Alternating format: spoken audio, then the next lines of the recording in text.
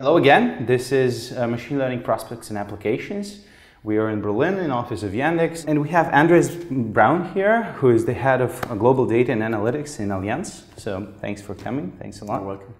It is I think it's a huge event in the sense that there are a lot of different topics, and you can hear, starting from very theoretical talks, finishing with very applied, and of course we'll talk even more applied tomorrow, right?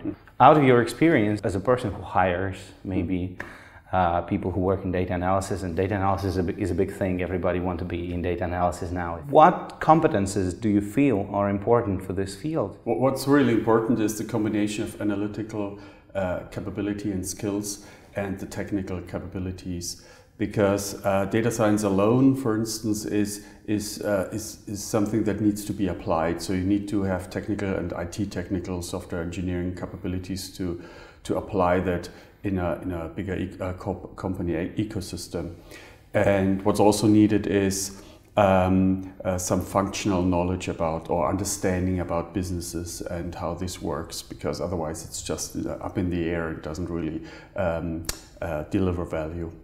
Yeah, we've been talking with Professor Lee Deng recently, and we were discussing this issue of brute force, because he's apparently a big fan of brute force. Of course, when we're talking about a big company like Allianz, for example, I bet that every big company can have enough computational power in a sense that even quite simplistic technology could be good enough, could be boosted on a certain level if the computational power is strong. So how do you look for a balance between that? Because obviously computational power is costly, so but at the same time great minds are also costly.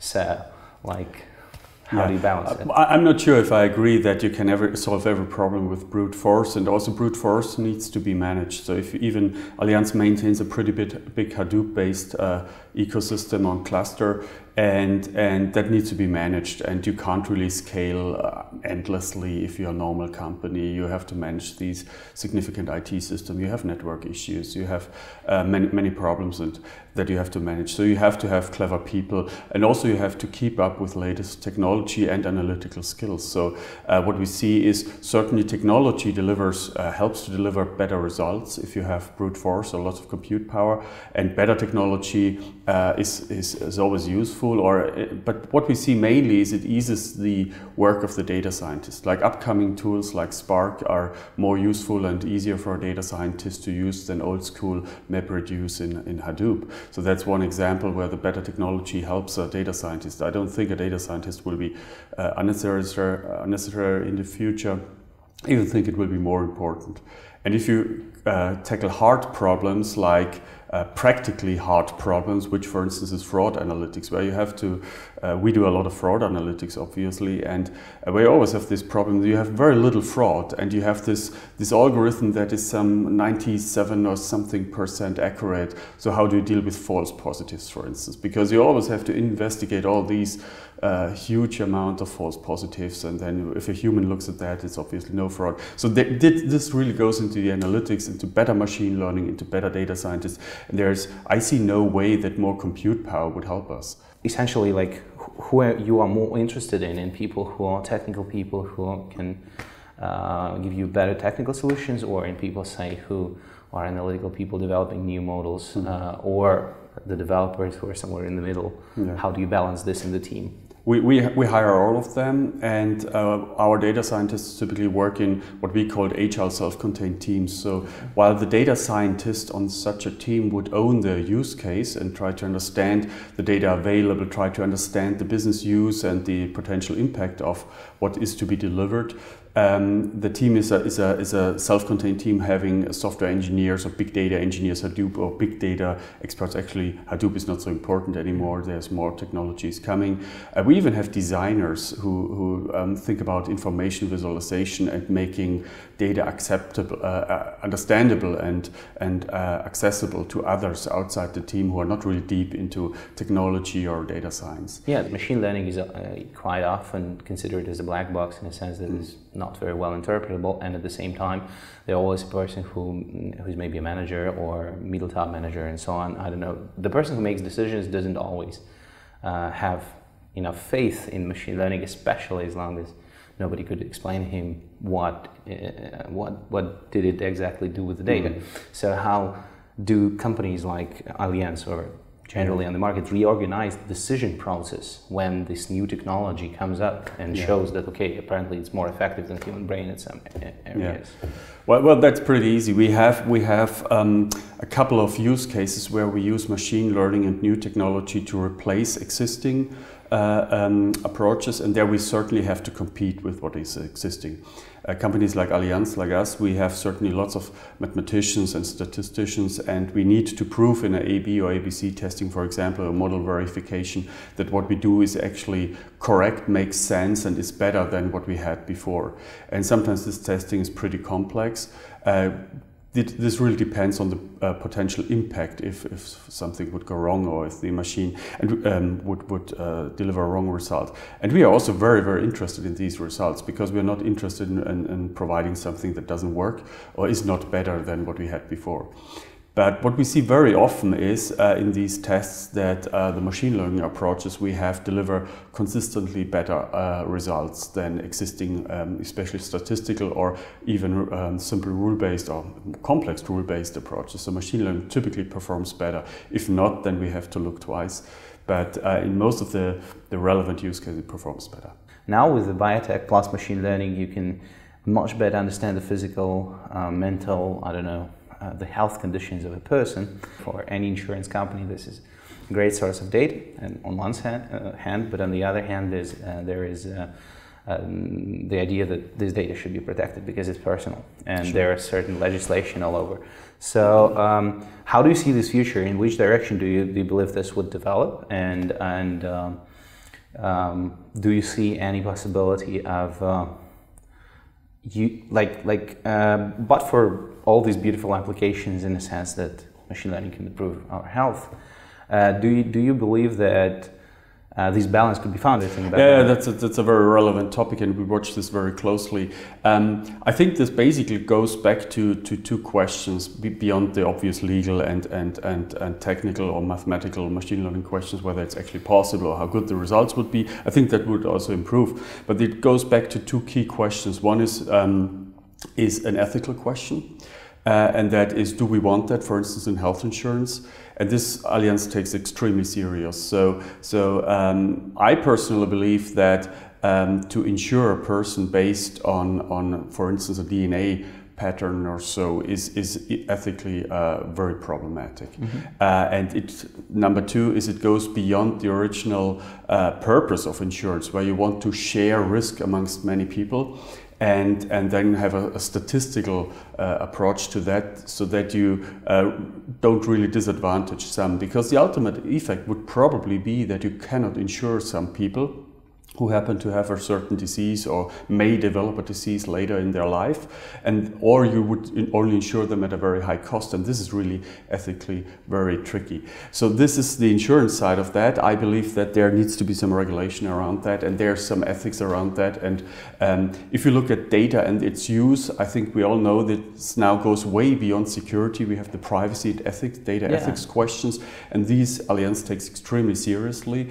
And we are also willing to set higher standards for Allianz than probably the law would set. So that's one side of the coin. The other side of your question is, should we use that in science, for instance, in medicine, to improve the life of people? And here my answer would be definitely yes. I believe, to make a blunt statement, the cure against cancer will be never found if data is not used and leveraged to find that, to just say something bold.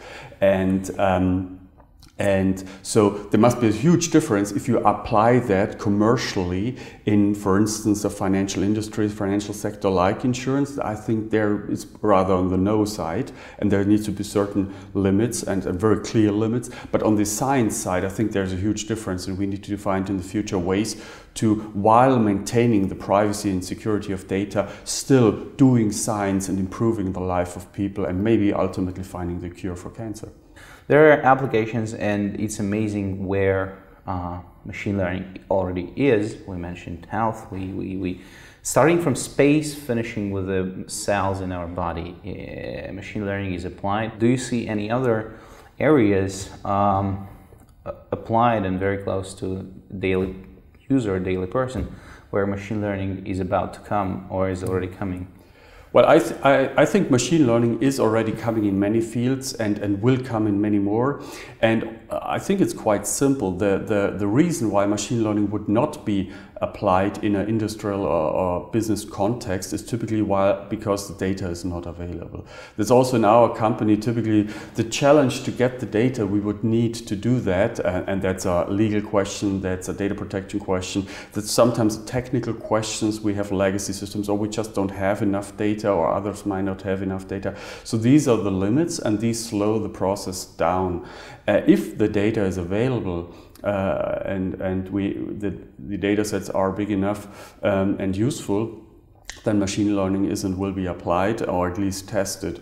And we see fields coming pretty recently. Like one thing we use machine learning for is cyber threat and all these things, which is easy because you have lots of data, log files of servers and so on. And we all understand that this is a growing risk, and the impact and the usefulness is big. And to your example, it wouldn't be probably at the moment our thing, but as far as I know, also in traffic optimization, it is already be at least tested with some car manufacturers. What about the quality of data? That's another issue that I think is big for Allianz, and at least for every bank it's usually big. I've been talking with several bank people and they constantly say, we would love to apply machine learning to this or that, but it's unbelievable how many mistakes are there in the data on the ground level. So how do you handle this kind of problems? Like, first of all, is it a big problem for you, and how you work with that? Well, it is a challenge, especially if you look at old historical data, and the challenge in insurance is that some of the data is really old, because some contracts, if you look for instance of life insurance contracts or such, they are very old sometimes. And in some situations, especially with life insurance contracts, we just lack some data. It's not so much a data quality, is one thing, but we lack some data to do what we want to do. But to be very honest, machine learning there does much better than traditional methods. So even with bad data or missing data, machine learning combined with big data approaches delivers consistently better results. So for instance, if you have lacking data and you have significant data sets like we have in Allianz, obviously on historical data, then you can create graph representations of these data, and then you find connections and you find a way through your lacking data. And then machine learning run on that graph representations delivers much better results than at least any other approach I would know at the moment. Yeah, so basically you feel the missing Exactly. parts, or even correct them if you see that this looks like an outlier, right? Yeah. Okay, so maybe the last question that I ask to everybody who we talk with is your general impression of the event in several aspects. First, the program, the scientific part of it, and at least what you saw so far, and any suggestions on that? Well, the conference is very good because what's interesting, it goes much deeper on the machine learning side than most of the other events, and I think that's good because it brings the right people together and gets people excited. And I feel if we go home, and I'm also here with a data scientist team, they will be really excited to bring back this knowledge to the rest of the team, so that's good. It's a motivational thing. The other thing is very well organized, so that also is a beautiful spot here, beautiful location. It's that also is good fun. Next year you have to work on the weather maybe, but otherwise we did our best. We did our best. All right, thank you very much, Andreas. That was Andreas Braun from Allianz. Thanks a lot. Enjoy the next day of conference then. Bye bye. Thank you.